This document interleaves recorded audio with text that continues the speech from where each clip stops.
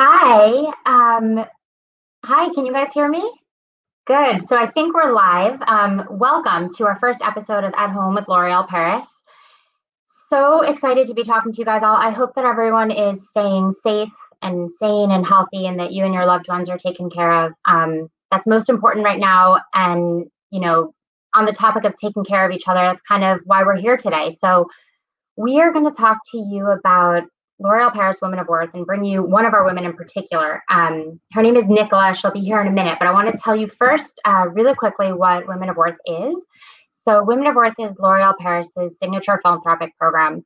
We're actually in our 15th year of doing it, if you can believe it. So what we do is each year, L'Oreal Paris issues a national call for nominations, and we look for women who are doing amazing things in their community through established, nonprofit organizations. And we find them and we find 10 of them. And it's so hard because they're so amazing, so many amazing things that kind of people are doing in their communities. And there are 10 honorees each year get a grant. And then on top of the grant, we also, shine a spotlight on them, on their causes, on the incredible work that they're doing. And it's just a very, very humbling experience. So without further ado, that's a little bit of background. Let's get to know someone in particular. Her name is Nicola Mitchell. I think we're going to look at a video of her. So let's check that out.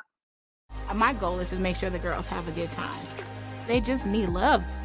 The lack of sleep, just everything that I'm doing is worth it when I see their faces. My mother's a woman of worth because she's selfless. Nicola is very supportive.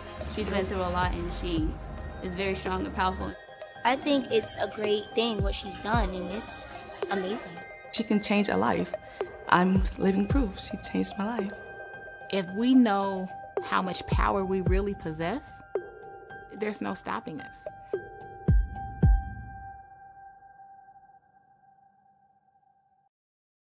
Wow. So I've seen that video like 10 times, maybe more now, and I get the chills every time. Welcome, Nicola. Hi, Kara. Hi, thank you for being here. Okay, so today we're going to chat, me and you. I want to learn a little bit about your organization, or I know, but I want the rest of the world to hear it. Okay. We'll do a bit of that, and then we're going to welcome on Sir John, and we'll have another special guest. So let's get started. Before we do, guys, if you're tuning in, if you're watching, please submit questions. Go ahead and comment. We want to see them. We want to be able to answer them. We're going to do a bit of a Q&A later. So anytime you want, shoot us a comment. We're watching them. We're monitoring them. So Nicola, tell us a little bit about yourself and your organization, Girls Who Brunch, which was honored last year as a L'Oreal Paris. You were honored last year as a L'Oreal Paris Woman of Worth. Okay, so my organization is Girls Who Brunch Tour, and for the last 4 years, we have went nationwide and we've serviced 8,000 girls. What we do, we take girls who are at risk and put them with girls who are with a better circumstance, and we provide them with a girls empowerment conference. Being a woman of worth was like, being picked was crazy because I knew what I did was important to me, but I didn't think it was important to everyone else. So I'm really happy to be here and just all the doors that has opened ever since I met you guys. So thank you so much. Yes, no, you're amazing. When I learned about what you did, I think we were all super moved. I'd love to hear. Okay, so you do these tours with girls who are from underprivileged, underserved communities. You give them empowerment, you give them tools, practical tools, you give them resources, you give them mentorship. How are you doing that in the age of Corona? Like what's, obviously a lot of it was face to face. So what are you doing now? Wow, it's been challenging. So yeah, most of my girls are at-risk girls. They're girls rescued from the sex trade, girls in group homes. Wow. So right now, when you think about that demographics of girls, they do not have tools like everyone else thinks, Yeah. So everyone is talking about how we can do school from home and things, but girls don't even have access to Wi-Fi. They don't have access to internet. They don't have access to devices.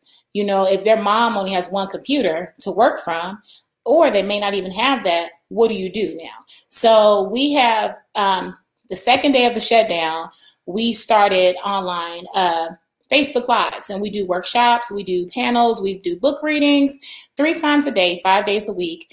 And we bring in our girls, we bring in community leaders. You even participated and did a phenomenal job. And, we just want to empower our girls and let them know that they're still light, because kids don't even really know. They're scared. We're scared, but kids are super scared. So if we can bring light to them and let them just have a good time and see that everyone loves them, that's the only thing I want right now.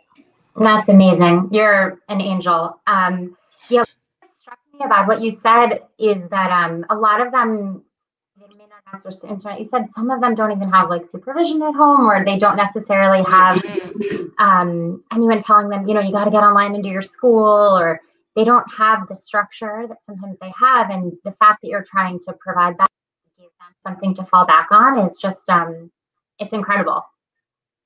Well, thank you. Yeah, like I knew that there were issues. I knew that there were. Hello?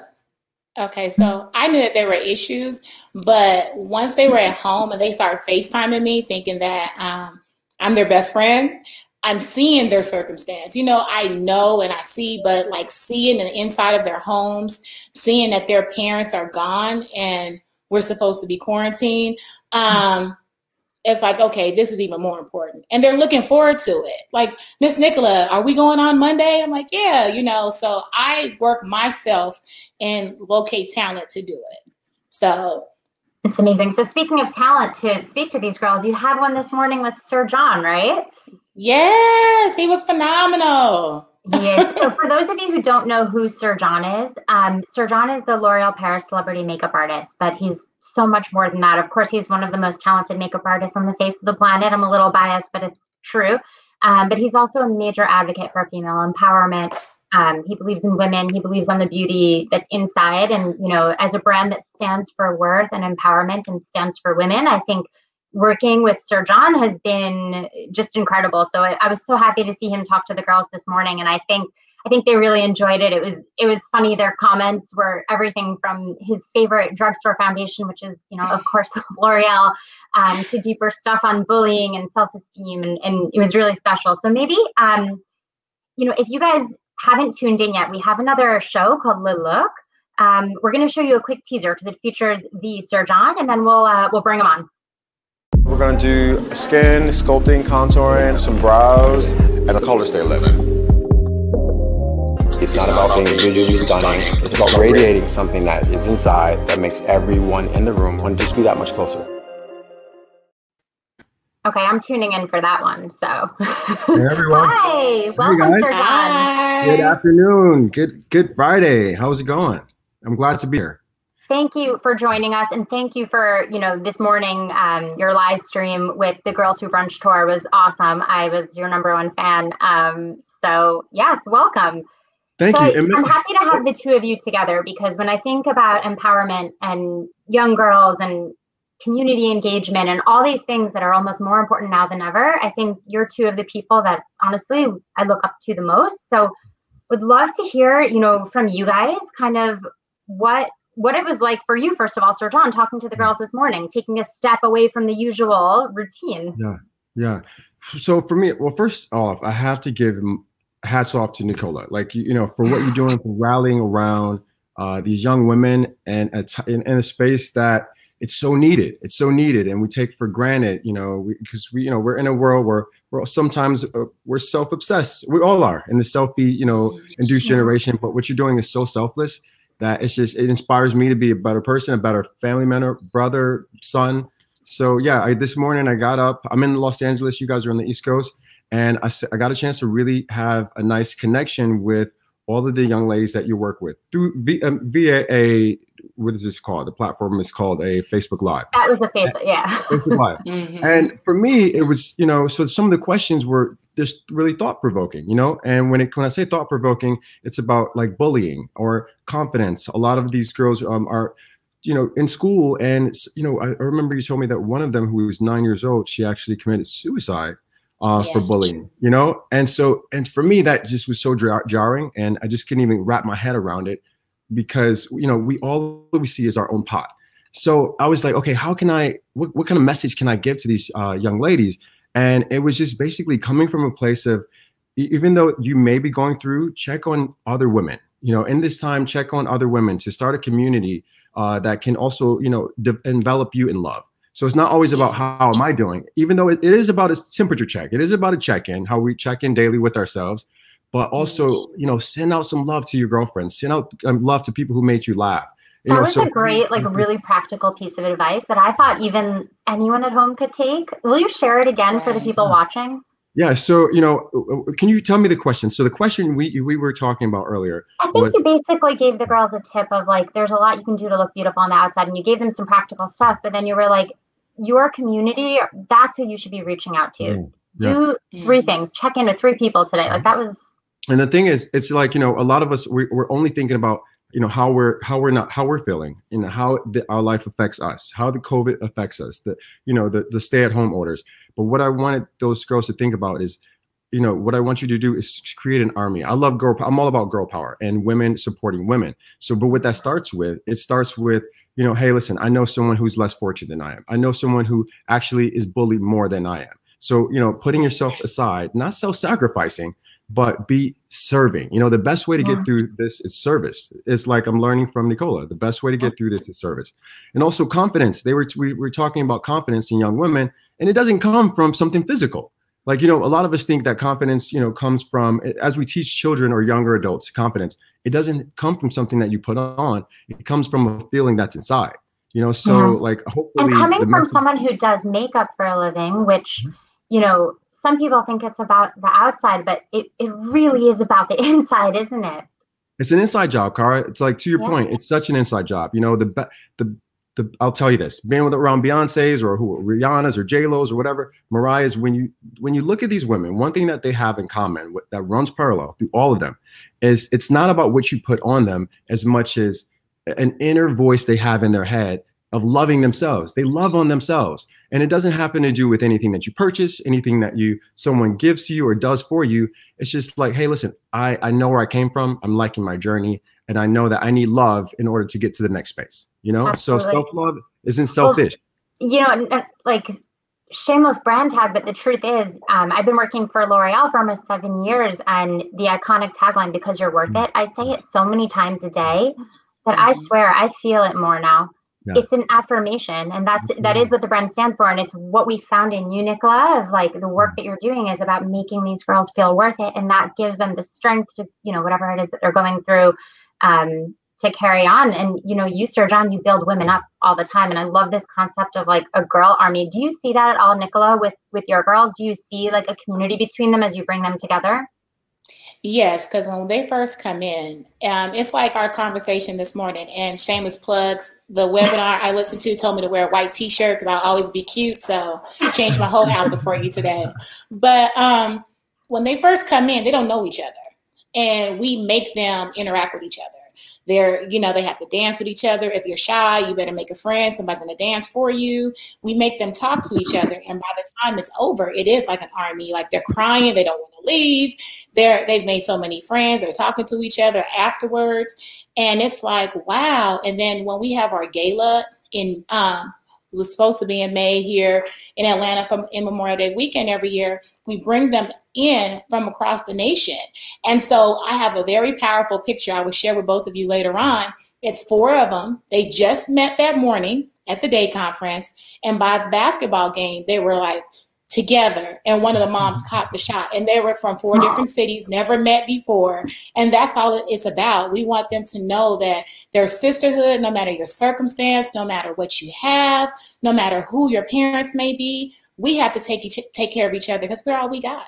Absolutely. And you know what? Right now, that is, I think, what's become so clear to the whole world is that it's about taking care of each other. And there may have been a time where it wasn't quite as top of mind, but what strikes me about people like you who dedicate your life to giving back is that you knew it. You knew it without having to be told. So, you know, what made you start the organization? You can tell us real quick and then we'll get some questions. But I think it's so interesting to know, like, what gave you the impetus to dedicate yourself this way? Because I was an at-risk kid. I was raped multiple times before I turned 15 years old. I had my first daughter 5 days after my 15th birthday. And I had to become an overachiever to try to balance it, I thought, in my head. And I figure that if we can break the cycles of things when we're young and help them earlier, then they're going to grow into more productive women. Because I didn't find myself till I was 33. I don't want them to have to wait till that long. Wow. I am blown away. You're truly a woman of worth. Like it's everything that you do and you are. I mean, Sir John, I know you're probably getting all emotional right now. I was just breathe in, breathe in, breathe in. It's powerful though. It's powerful. I know. What about you, Sir John? I mean, you came up in the industry at a tough time before a lot of social media and things kind of changed. What do you see in terms of confidence that's changed? Tell us a bit about your journey to this place. Give us some gold. So I started in the business. It's like 15 or 20. I've been a makeup artist for about 20 years, but I started in the business 15 years ago, assisting Charlotte Tilbury, Pat McGrath. And, it happened really fast. Naomi Campbell was my first client. L'Oreal Paris enveloped me like so quickly. And then I was on my way to tour and Super Bowl and everything like this, But one thing I realized is that, what I'm happy about now is the fact that the beauty industry and also the fashion industry, even though sometimes they're a little slower to catch up to beauty is so emotional. When you look at a handbag, you're not looking at your handbag in the mirror. You're not looking at your jacket in the mirror like a concealer covers up an emotional scar or something like that. So for me, the way to tap into people or to give of myself would be to help them get rid of any kind of insecurity. So I'm there as like a battery in their back. I just want to make women as confident as possible. But one thing I love about the beauty industry now is that there's so much inclusivity. Diversity and inclusivity. This is the golden age of diversity and inclusion. And when I say inclusivity, it doesn't necessarily mean cultural context, but it's like, body shape, body size. Some girl whose hips were larger than they were last year, or, some girl who has short hair or who don't, but everyone is invited to the party. And I think that being in a business right now where everyone starts to have a voice, I think that's what we were talking about earlier to the young ladies. Listen, I want you to think about everyone who's on your block, everyone who's in this building that you live in. All of those people's opinions matter now in a way they didn't before. Yeah, absolutely. And I think, Sir John, what's so amazing about you is that every woman you work on, and I know a lot of the talent that you've worked on in the past or, projects we've done together, and they step away, they look beautiful and they feel powerful because you coach them and you do their makeup and you lift them up and you lift women up. And it's beautiful to see. And I think that's kind of why this conversation made sense, because the two of you have that in common. Yours are a bit younger, I think, Nicola, but you never know. So I was going to say, to your point, Cara, can I say something there? So one thing is, I know that when we look at cosmetics, because we're in beauty, we're all working in an area where we want people to feel beautiful. We want them to feel powerful women. Because guys don't have that. We're not chipped away at the same way women are every day. It's from the moment they wake up and they look at their phones. But I will say that it's one of the things that it's a group effort. It doesn't happen, by yourself. You need community. And so one thing I think that is really amazing about what you're doing, also, Cara, what you do every day is, rallying around women, rallying around the women, make sure that they feel supported. And, a lipstick can change the world. And when I say that, people laugh like, oh my God, this guy is crazy. But if you really think about this, when you give a woman a lipstick, for example, it's called the hospital effect. So have you heard of the hospital effect? After a woman has a baby, she puts, a few days later, the whole hospital or the floor knows that she's ready to go home or she's on her way back to health. When she puts her first, lipstick on, she's been there for 2 weeks or 3 days or whatever that looks like. My team sent me Glam Squad the next day. Yeah. So what that means is because it changes the needle emotionally inside. When you pass a mirror, even though we're home and we're doing a lot of Zoom calls, put on a bright red lipstick or an orange red lip. It will change your sense of self. And if a mom feels better about her journey, if she feels okay with herself, she's going to be a better mom. She's going to be a better wife. She's going to be better at work. It's outward facing. So, and it does move and push the needle in terms of the community. So all I say, it starts with self-care is not selfish.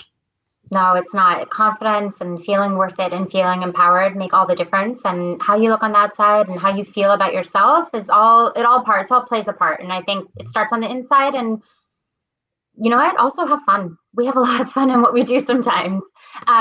You guys are the best. Okay, so I think we have some questions from you guys watching. Let's hear them. Let's see them. Okay. Dear Love, how do you continue to provide the unlimited amount of resources to the young girls during this crisis who don't have access to technology like laptops or tablets? I think that's for you, Nicola. Okay, so right now I am in the process of getting certified with AT&T, T-Mobile, and Verizon. Whoever approves me first, shameless plug. We need educational devices, so that is my first source, because we were accepting devices, but people were giving us their old tablets and things, and they don't have Microsoft Office on there. They don't have things like that. So I'm trying to stay up to date, and that's what I'm working on now. Got it. Yeah. And you also mentioned to me, like, that's why you do Facebook Live, because for the most part, that's what they kind of can access. So I like how you're being smart and nimble, and you're just making it work like we all are right now. Yeah, I'm trying to, Lord. You're doing it. You're doing amazing. Okay. Let's get some more. We love Sir John. I just went and bought all of Kroger's lemons. We were talking, to give you guys some context, we were talking about how can young girls who don't have a lot of money to spend on expensive skincare, make sure that they don't have acne, or make sure that, they're normalizing their complexion. And lemons are just such a great way to alkalize your body, to detox. So just squeeze a lemon a day, put a little bit of cayenne pepper in there if you can, not regular black pepper, but cayenne. And what it does is it detoxifies your insides. So guys, gut health happens to show up here. So I'm all about that too. That's a whole nother. That's a good tip. And that's why I love working for a brand that's so accessible. Like with L'Oreal, this stuff is available in the drugstore or the pharmacy or the supermarket, and it's affordable, it's achievable, and the innovation is superior and to none. So I think that's one of the things that's great about like that mass appeal. And I know, Sir John, with you, like, you're super luxury, but then you also are able to give people things that like they can pick up and grab at Walmart, and it helps, right? To be able to get something. Totally. Nicola, can you tell them about the remedy I had earlier for if you don't have a lot of money, how do you reinvent your closet? What do you remember that? And you're wearing part of it. The white tee. You can never go wrong on a white tee. I.e. myself. It'll make you beautiful. And always use your makeup as an accessory. Yeah. So if you have to put on a bright gloss, a bright lipstick, use that as an accessory. Yeah. Absolutely. All right, guys, we have another one. What can the community do to help with the Girls Who Brunch organization going full force? Oh, wow. So we always need speakers. We always need donations. As soon as the world opens, Lord, can't wait. We need schools. We need facilities. Again, shameless plug to L'Oreal. As soon as I stated I wanted to go to New York, Miss Kara, your team jumped on like trying to help me find a school in New York. My L'Oreal sisters helped me find Women of Worth sisters helped me find a school in LA. So that's what we need. We need just access to the girls. That's the biggest resource that I need. Good. Yeah. And guys, during and at the end of this session, we're going to give you more information about how you can find the Girls Who Brunch organization, how you can give, how you can support. So we'll definitely provide that too, because I feel like it's so inspiring every time I talk to you. I just want to give more and do more. Okay, we have another question. We're just starting to see a life skills project with some disadvantaged girls in a community in Nigeria, and this group came up. Interesting. Okay. Wow. I think it's more of a comment. Okay, I think she's saying we may have came up.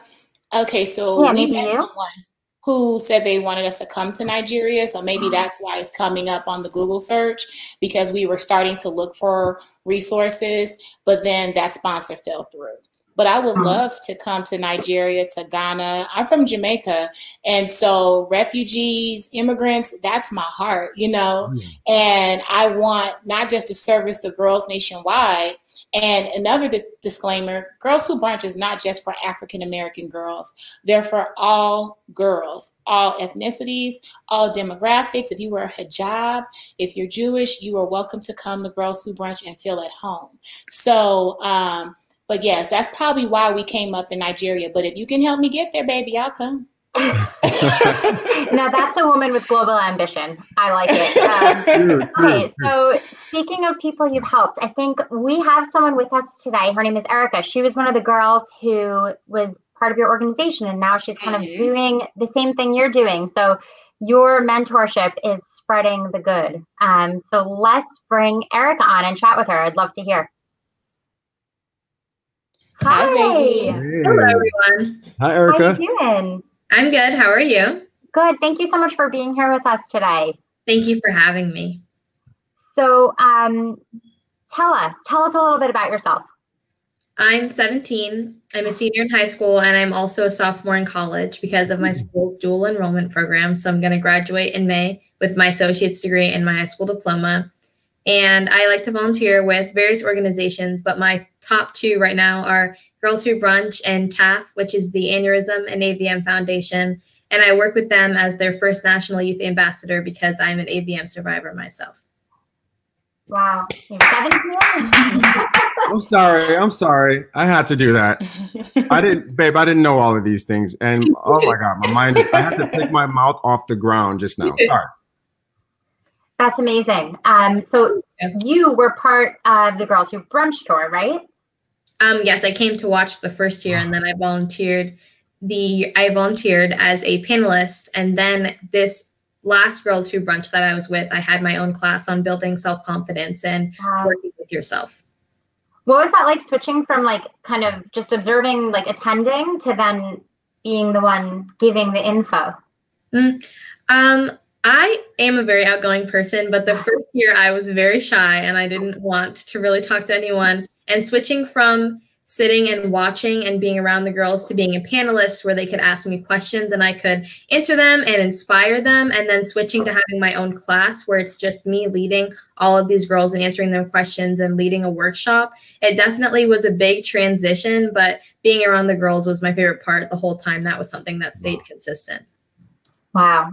You're so well spoken and incredible. Do you guys have, Sir John, did you know a little more about our question? Go ahead. I have a question for you. So Erica, first of all, babe, you're such a light, and I just want you to continue to share that light with as many women and girls as this. You're a North Star, and just want you to know that. You have to know that. Thank you. When you're talking, so when you're with all these girls, these young ladies, and some suffer from a lack of confidence or a lack of being able to see themselves. How do you explain to them what confidence looks like? Confidence for me is really important. I actually had a corrective surgery for my AVM a couple years back. And prior to that, my confidence was actually very low because I valued physical beauty more than emotional beauty before I got to really get to know myself. And talking to these girls, I got to tell them my story and how I grew with my AVM, and that confidence comes from within, and that if you compare yourself to anyone else, you're not going to get any farther. You're not going to be able to move up in life. So it's really important to work on yourself and make sure that you're content with how you're living and how you feel. Erica, I mean, mic drop. It's so true, and you're so wise beyond your years, and I'm just so impressed, and I can't wait to continue to watch you from afar and stay connected with you and see all the incredible things you're going to do. Because, like Sir John said, you're going to do them because you're a light. That's amazing. Thank you so much for joining us today for our first at home. We really appreciate it. Thank you for having me. I'm so happy I'm here. All right, guys. So we promised you that we were going to tell you how you could get involved with Girls Who Brunch Tour. So Nicola, you kind of did this already, but just quick, how can people learn more, donate time, energy, money, whatever it is? How can they get involved? Okay, you can go to our website. That's girlswhobrunchtour.com. You can do /donate, and we have a list of what donations can happen. So even you can just donate as small as $10. We are also available for donations at PayPal. So that's paypal.me/GWBT, and Cash App Girls Who Brunch. So we make it easy. And if you don't have the means to to donate, we always look for volunteers. We love to spread the love. And once you become part of the Girls Who Brunch, you're part of our family. I definitely feel part of the family. And I think I'll take it. So I think, we all are looking for ways to get involved, at home, whether it's in our own small circles and helping people out, like Sir John said, checking in on people, giving back however we can, taking care of each other. And I think, that's what I'm doing and even more inspired to do in talking with you guys. So all of you keep doing it. And I hope this gives you a little bit more of that inspiration, because I know it did for me. And thank you, Nicholas, Sir John, and Erica. Again, thank you guys for being a part of this. You are powerful and inspirational, and this is the kind of thing we needed on a Friday afternoon. And thank you guys for tuning in. This was our first episode. More to come. Hey. More to come. And then we also have episode 2 of The Look. If you liked what Sir John had to say today, you check it out. It's like a masterclass. It's very, very cool.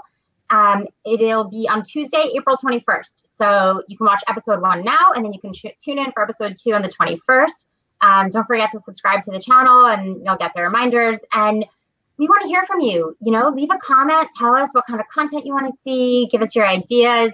We're here for you, and that's the idea of this. I think we're all just figuring it out together right now.